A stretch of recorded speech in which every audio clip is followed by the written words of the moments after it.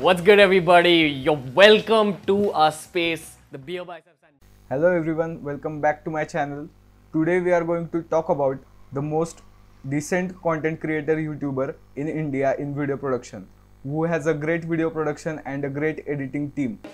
So why he is good in video production? Because everyone is not like MKBHD who can afford 8K cameras like Red camera. Obviously it's better than DSLRs, but ज़रूरी नहीं है कि वो YouTube के लिए use करे. DSLR use करके भी हम बहुत अच्छा सिनेमैटिक लुक कर सकते हैं. So let's see how Beer Bicep team shoots his videos. So basically he shoots in A-roll and B-roll. A-roll means जो वो बोल रहा है और जो वो मेन पार्ट दिखाना चाहता है, and B-roll means which gives information to what he is talking. ये लोग बी रोल हमेशा स्लो मोशन और सिनेमैटिक लुक में शूट करते हैं जिससे लोग बोर नहीं होते और एंगेजमेंट बना रहता है. और for B role the camera he uses is 5D Mark IV. Sometimes he use 700D for steady master shots, but for B-roll he uses 5D Mark IV with 50mm f1.8 1.4, and I think he uses 70-200 sometimes for more cinematic shots. He uses gimbal Zhiyun Crane 2 for more steady and cinematic shots. This combination gives them a nice classy footage. और एक चीज़ है जो इस सब को enhance करती है जो है लाइट. तो मोस्टली बी रोल सब नेचुरल लाइट में शूट किया जाता है, और जो ए रोल है जो रणवीर अलाहाबाद या स्टूडियो में शूट करता है तो वो ना कि LED लाइट्स है, ना कीनोज, ना बेबीज़, ये गोडॉक्स के लाइट यूज़ करते हैं.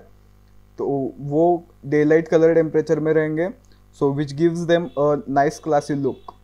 इनके पास ग्रीन स्क्रीन भी है जो उन्होंने अपने स्टूडियो टूर में दिखाया था. And we also have green for the green screen work. You'll see a lot of green screen work happening in our videos very soon. तो उनके पास स्टूडियो लाइट्स भी है which can give them a better results. सो हम इंतज़ार करेंगे कि वो green screen के वीडियोस कब निकालेंगे.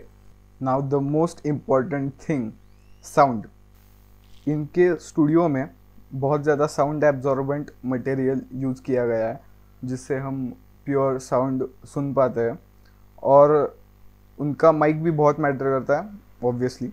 तो ये कौन सा माइक यूज़ करते हैं अपने fitness and style content videos के लिए और कौन सा माइक पॉडकास्ट के लिए.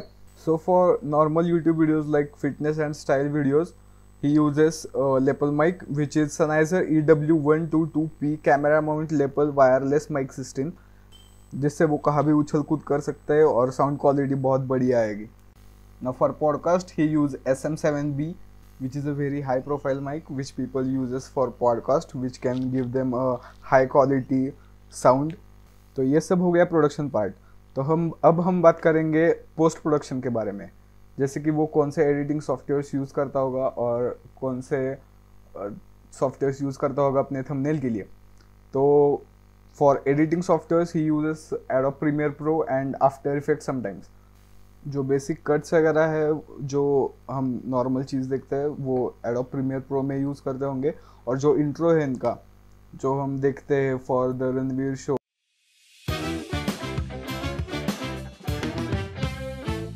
वो आफ्टर इफेक्ट्स में एडिट किए होंगे.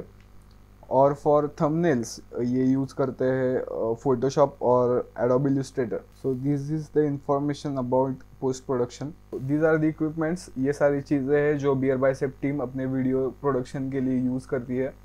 सो I hope you have like this video. So like this video, share this video and subscribe to my channel. I'll see you in the next video.